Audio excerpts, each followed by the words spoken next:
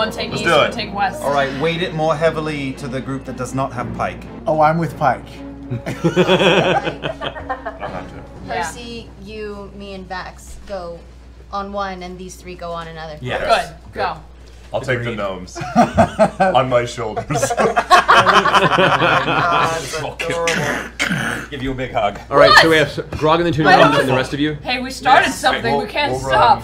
As you guys dart off, making your way around the still very ominous and creepy sun tree to your left, you can see all the various muddy prints of all the scraping skeletons that came through here. And in the distance, you can still hear echoing shouts, combat shouts, commands being sent throughout. There's still very much an aggressive presence of the resistance in the city. You have no idea whether or not it's on the winning or losing side at this moment, but it is still active. Grog holding both the gnomes, and you can feel Pike is lighter than normal, and you know her quite well, as you're used to putting her up on your shoulders from growing up with her. But there's also this strange kind of vibration to her body, like it's not physically there, but yet it does feel like there's physical presence. Pike, you're glowing and kinda buzzing. Are you dead? Astral projection. Your ass what? Immediately you hear that familiar sound of a large, heavy mass slamming into the ground, and as soon as you turn the corner, you can see there are 3 people left in this one resistance brigade. There is a pile of wounded and or killed soldiers around its feet, and it looks like it's been nearly untouched. This one just apparently got the drop on, or at least they were not fully prepared for what they were up against, and it's just swinging this giant club in the air around towards them. They're all kind of keeping their distance, not knowing if they should run or keep fighting. As you just turn around the corner, I want you guys to roll initiative. Grog and Scalen, you guys are up first. Would you like? I'll go first. I will take out my wand of magic missiles. 25. 25 points of damage to the giant. As you jump off of Grog's shoulder, pull out your wand, it all of a sudden glows for a second, and from that point, like a swarming enemy missile storm. These unerringly hitting arcane missiles slamming into the sides of the giant. You see bits of its flesh kind of unfolding and spilling off the side, exposing some bone underneath, as all of a sudden its attention shifts, looking over its shoulder at the 3 of you. And I'll sing a song of inspiration for Grog. Alrighty. Well, no, Whitestone's got problems, and now we really can't solve them unless we make really deep cuts. So baby, show me that Grog blood. Grog, you're up. Hearing this, the beat in the back of your head is Scalen stomping his foot into the muddy. My jam! And I go into a frenzied rage. I would like to...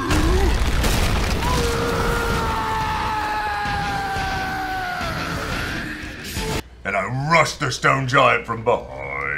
I aim at the back of his right knee. Go for it. Yeah. 17. That hits. Oh, yeah, that hits. 26. Hits. And 19. Hits. He's very slow moving and a very large target. He's very easy to hit. What you got? 22 for the first one, 13 for the second one, 15 for the third one. Whack! You slam the hammer on the side of one of its calf.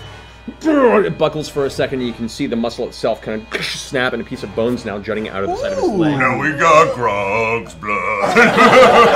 With that, you swing the hammer on and slam it into the bone, actually jamming it deeper into its leg. Yes! As you pull back, there's still flames kind of burning the outside. You can see the flesh sizzling from the impact of the burning hammer. Swing it once in your hand, whack on the other side. This time, the actual leg kind of bursts out that side, and it kind of falls almost a little bit. It's sort of walking on the stump of a leg now. Just a flesh wound. Look, stop that! Chicken! Chicken! Look, I'll have your leg! Right! Right, I'll do you for that! Pretty much destroyed the bottom half of its middle of its calf to its foot. And part of its jaw is broken open, and you can see jagged, broken teeth underneath, and its tongue kind of lolls out the side and just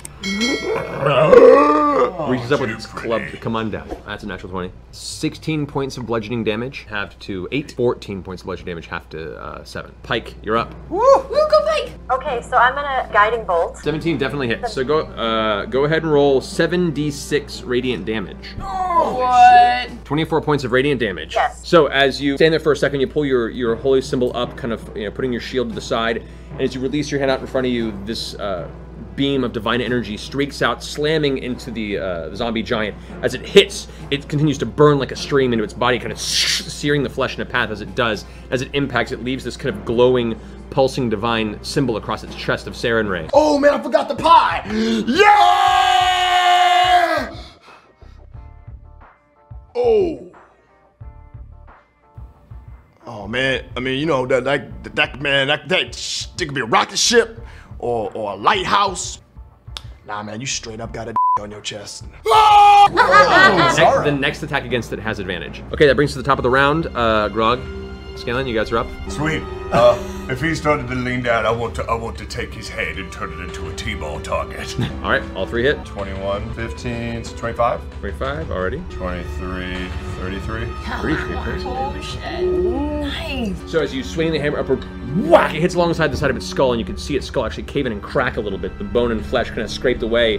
Where it cracks, you see a little bit of kind of black brain mass begin to leak through. Using that, you spin the hammer around and hit it again in the same place. Whack! Finding the weak point this time. Just the anger to smash through. This time, it caves inward, and you can see bits of bone kind of jam into its one still semi-functioning eye. Its head now kind of loosely pushed in on one side. The jaw hangs a little bit loose. The third strike, you come down, whack! Hit it from the other side. The jaw just dislodges and goes flying off. Chips. Pike, look, he's holy. His jaw's dislodged. So it's just the lower half of its jaw is missing. It's just this open part, his tongue kind of dangling loosely out of the bottom. Part of its head caved inward. It just. Shove my hand up your skull and work you like a sock puppet. Scanlan, hand! The legend's back! Oh yes, he's back! Have fun, I'll give you a ride! Get ready to fly!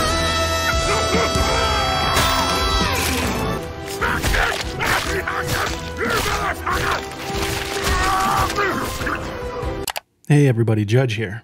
Some of you familiar with the episode that this came from, episode 32, Against the Tides of Bone, and noticed that there was no fastball special between Scanlan and Grog. Typically, this was reserved between Keyleth in elemental form and going ahead and chucking Grog. This did, however, happen 12 episodes later in episode 44, The Sunken Tomb.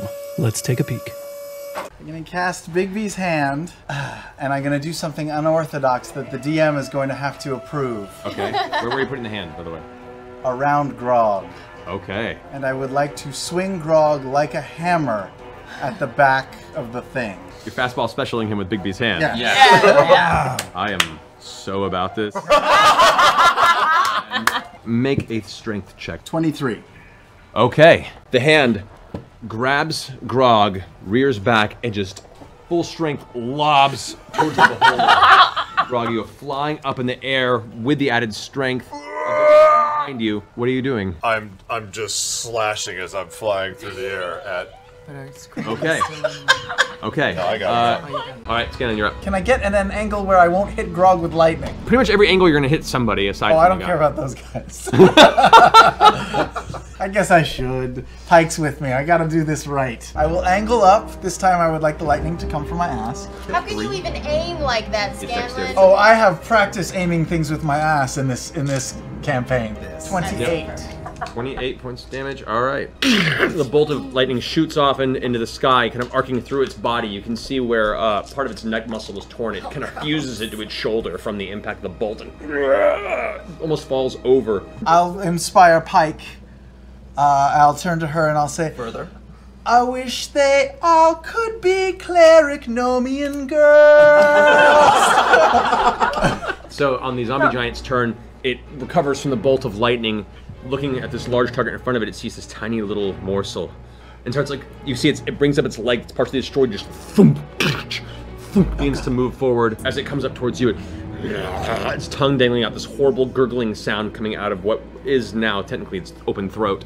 As it brings its club upward to the air. As my reaction, I bring up my shawm, it's a horn, and I blow the note. The note is like Dumb and Dumber, the sound he makes.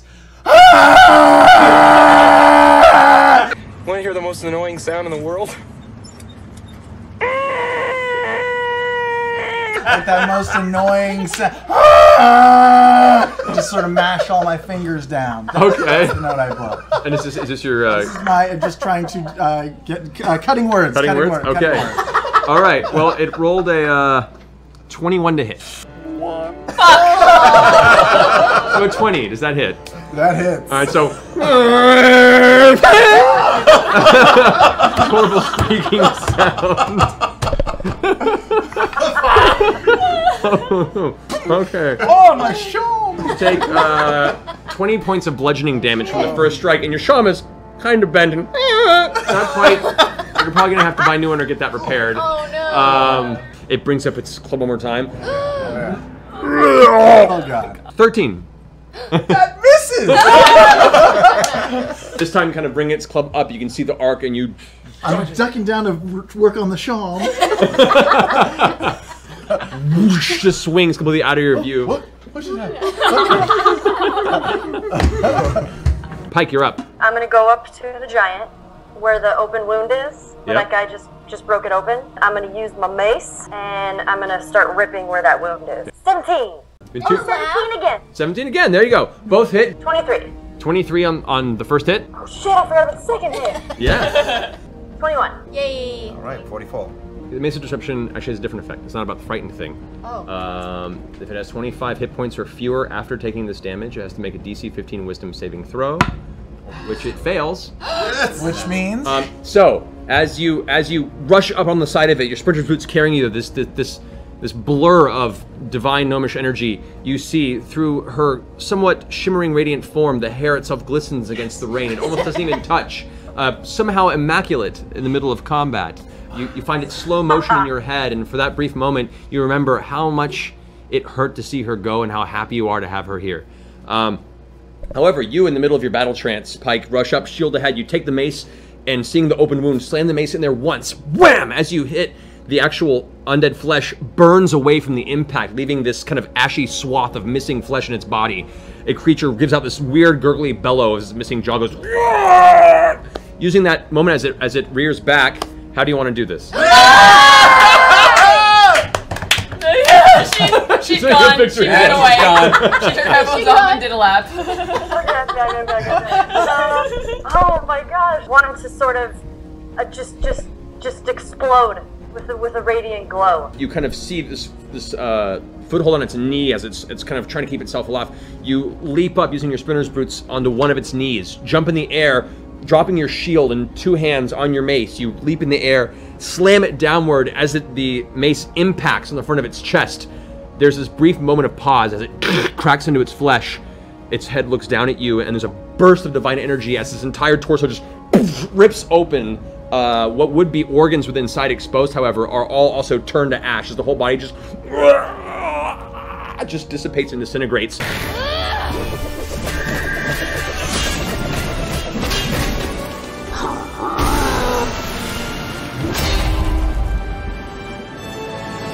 Falling into a puddle of liquid, messy, muddy ash and bits and pieces of remaining giant there as Pike lands on the ground, 3-point landing, mace in one hand, walks over, picks up her shield again, and kind of looks over her shoulder at Grog and Scanlan. Can I faint? Yeah.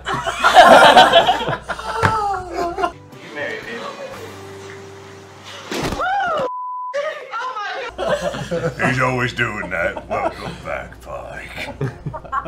The three soldiers who are now there looking dumbfounded at this moment kind of step forward, and you look like fighters, except you have this glowing divine entity amongst the three of you. Steps forward. If I might ask, who are you? And how did you do that? We're the deliverers of this town. Go, spread the word. It all comes down tonight. You're with the Derolos. Oh, and tonight, tomorrow, you're not there. Tit for tat, whatever. He's there. I'm just waking up. Wait, what? Tonight?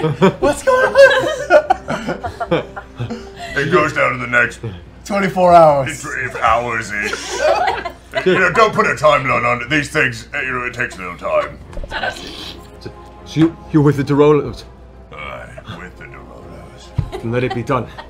Thank you for the save. We're going to gather our wounded and prepare for the next attack. As we go, I'm looking at clotheslines for any sort of beret type of a hat. 13. Not in this weather, not in this city. A yarmulke, anything? No. Whitestone, not really a beret kind of people. Hello. My name is Scanlan Shorthalt. I was the leader of the rebellion that just defeated Lord and Lady Briarwood.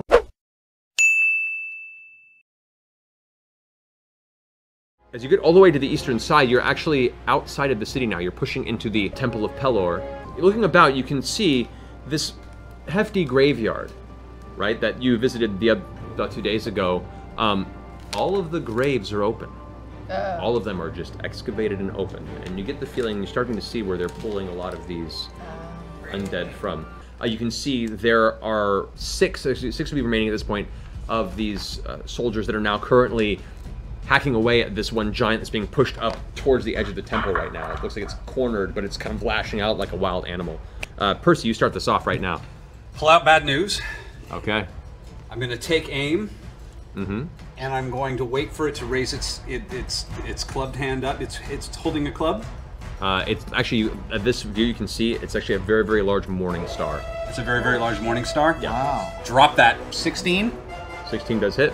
As you get down to the ground and the echoing explosive shot fired from the bad news slams up as it lifts its morning star in the air. Two of its fingers get blown off of its hand, and the morning star just tumbles. Like I said, on the count of 3. 1, 2, 3.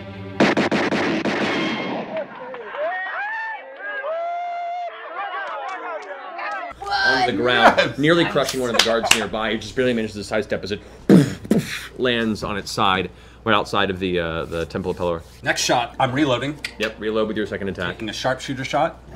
15? 15 hits. 32 points of damage. The blast, typical chunk of its physical form, just splatters against the side of the temple. Now having no hand at its disposal, it kind of glances over with the slow turning head. Reaches over and grabs a big piece of the stone rubble that is destroyed from the corner of the temple, picks it up over its head, and lobs it at you across the way. Whoosh, whoosh, whoosh.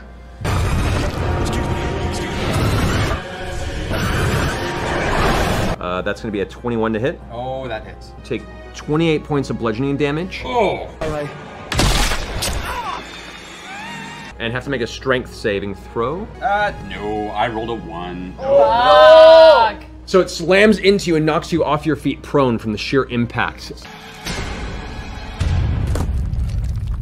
actually like kind of rests on part of your arm and you have to like work hard to push it off. Vax, you're up. I'm watching everything unfold. I see my sister roll up. I hold. I'll stay. I suggest you hit, sir. I also like to live dangerously. Okay. Yeah. Vax. I say, brother, you remember that giant a few years back? I remember that giant. You're up, and I shoot 2 arrows for my 2 attacks. One into his thigh, and then one into his breast, right here. Okay, go for it. Roll for 2 attacks. Vex, give me a lift. I want to try something stupid. They both get hit. They're both 24s. Both 24s. Identical. Identical. Both hit, yeah. 37 points of damage. 37 points of damage. Whack! It slams into the knee itself, kind of pushing out the kneecap a little bit from the side of its softened flesh. The other one released the arrow, hitting at a very, very defined mark, shattering part of its rib there in the front, and the arrow still sticking out by about a good 6 inches or so. So I'm going to run up to him, and I'm going to start swinging up the arrows on his chest and get up to his head. Okay. So you run up, planting a foot on its thigh, leap in the air, grab onto the arrow that Vex left in its chest, kind of whip upward, and while you're in the air towards its face, go ahead and make your attack.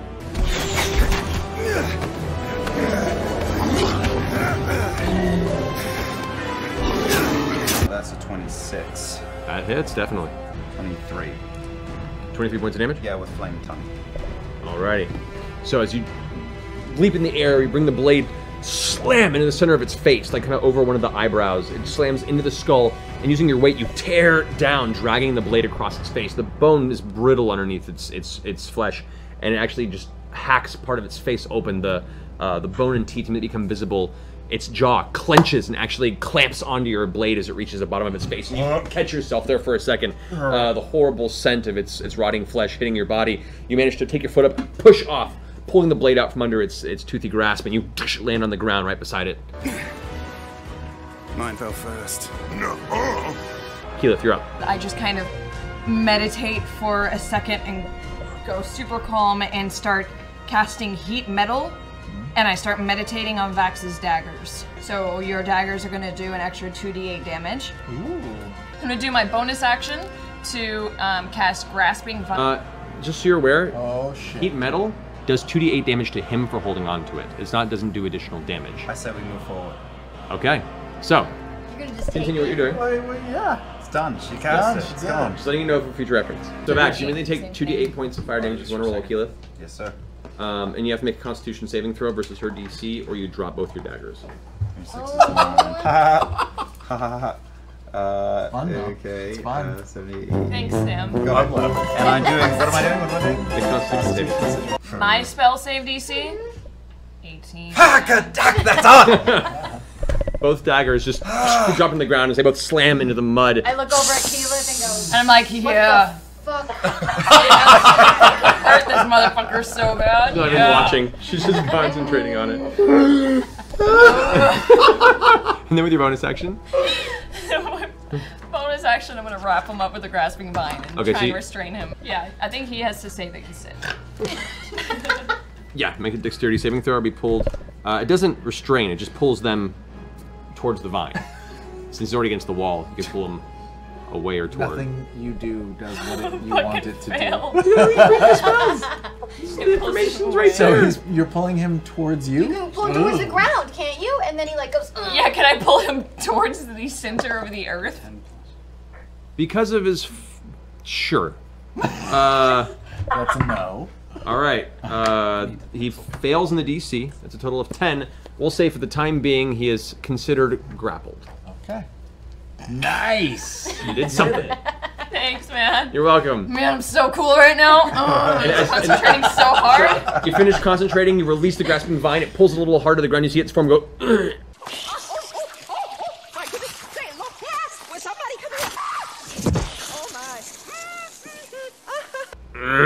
Doesn't look very happy, and you see Vax going, and he's like these little cylinders of steam rising up from the ground where his daggers are currently. I'm just like, what? Deal with it! It's gonna be awesome! That ends your turn. We're back at the top of the round. Percy, you're up. I'm unpinned and annoyed.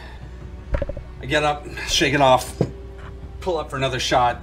So reloading, shooting at his face. Reloading and then shoot. 15 to hit. 15 to hit. That's 15 hits.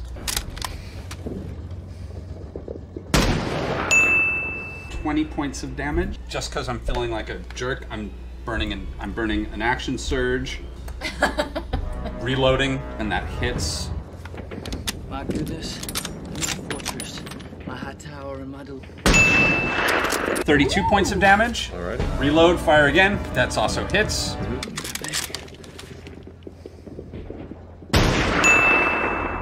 30 points of damage.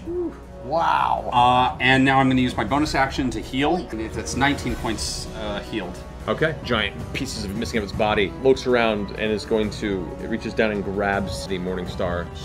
And with the second, it's going to swing over woof, towards you, Vax. An 11 and a 1. Goes and swings wide, and you just woof, duck out of the way, dodge off to the side, and whoosh, it slams and gets stuck in the mud for a second. Horrible sucking sound as it tries to pull it out of the ground with all of its might. You're up. What position is it in? It's currently like kind of kneeled forward, just pulling its Morning Star out of the mud. Okay. I go. I reach down and I grab the Scalding Hot daggers again and I lift them up. Okay. And lunge and sink into his ribs. Okay, so you take 2d8 points of fire damage. So you pick the daggers, kind of feeling through. You take the damage, lifting them up to go in for the attack. That's a 30. And the second one is 17. I think 17. All right. That one, 17 in the second attack. The flame tongue get 7. Yeah, he has to, He right? gets What's it, the yeah. point If I of got it? burned, he That's- gets burned. He gets burned. If I get burned, he gets burned, right? I'll allow it. That's not usually how the spell works. Oh, okay. But I'll allow it for this Well, circumstance. alright. Since you're taking the damage to do the attack, I'll let it happen. Alright, 14. Okay. As you, holding the daggers, the searing pain, you reach up, slash both daggers down into the front of its body, and you drag across. You can see its chest kind of breaks open, and it kind of stumbles backward, the air expiring from its throat. It pushes up then against it, holding on to that shred of undeath that it currently has in its body, not falling to your measly blows. What the hell you think you're doing with that little shit?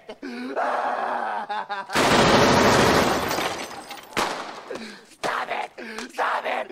Don't shoot that little motherfucker no more! Go for it, Vex. Okay. I'm gonna shoot him 2 times through my blazing bowstring, which I still have 1 left of. 22 for the first hit. How do you want to do this? Oh, that Thank feels God. so good. Saving throw. As he's bent over, and I just saw my brother attack him with fire, I hit him with fire again, straight through the eyeball that's remaining. Fuck yeah. Through the back of his head. Okay, so as you release the arrow itself, you can feel the warmth kind of licking the side of your face as the arrow heats up and release it. It shoots through the air like a tracer dart. Just the giant, which is currently like reaching back, has a hand palm out like it's going to go ahead and try and palm Vax after the attack. As it reaches up, it just into the back of the eye, and as it sinks inside of its head, there's this dull thud sound, like the fire bursts on the inside of its head. Its other eye just plumps out and hangs Fire from the licks side out as from his fire eyeball. darts out from that open socket. Its jaw kind of goes slack, and it just begins to lurch forward towards you and the guy next to it. Both of you guys kind of step back out of the way as it onto the muddy ground in front of you. I start sticking my hands in a puddle on the ground. Seeing if I can salvage anything from this giant. Like my hands? Do I see Vax on with his hands? Yes, you see him currently like putting out his hands. What? Could you fix these? Oh!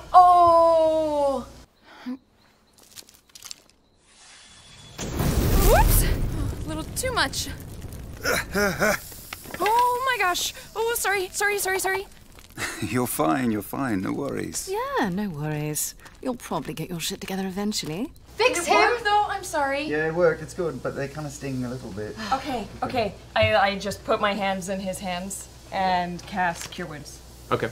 I also just kind of hold her hands for a second. I walk through and bust through their hands. There you go. To talk to the guards. Hey everybody, quick note about this scene here.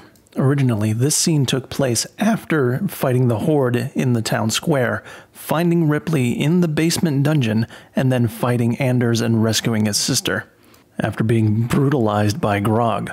In the animated version, this scene took place during the Horde fight, after they first fought Anders, but before they stormed the castle and found Ripley in the underground dungeon. Everybody clear? Great. Here we go. You guys are currently out of combat. Okay. I'm going to, clutching my bleeding belly, walk over toward Keyleth and say that was a close one. Yeah. You know, I kind of feel like we've been here before. Oh, right.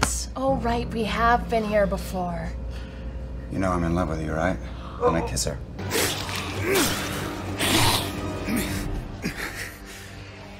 Hey, you know I'm in love with you, right?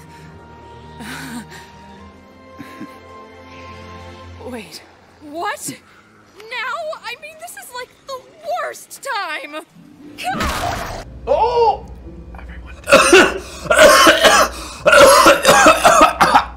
Persistent cough. And on that note, we're gonna go ahead and take a quick little break.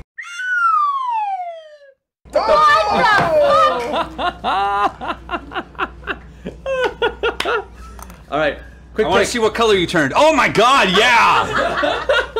With the horde being routed by the villagers and the 2 remaining giants turned into undead butter by Vox Machina, we can draw this episode of Critical Role Comparisons to a close. Thanks again to you, my dear viewers, for taking the time out and watching this. I truly hope you enjoyed it. If you did, please let me know in the comments below, hit that like button, and if you haven't already, by all means, please go ahead and subscribe if you want to see more. I've got plenty more Critical Role goodness for you coming up in the future, as well as many other fun things. If you feel like sticking around, by all means check out the Good Bits playlist and some other things that I have here on the channel. I'm sure that something here will tickle your fancy. And with that, I bid you adieu. As always, my name is JudgementFish, and I will see you in the next adventure. Take care, everybody.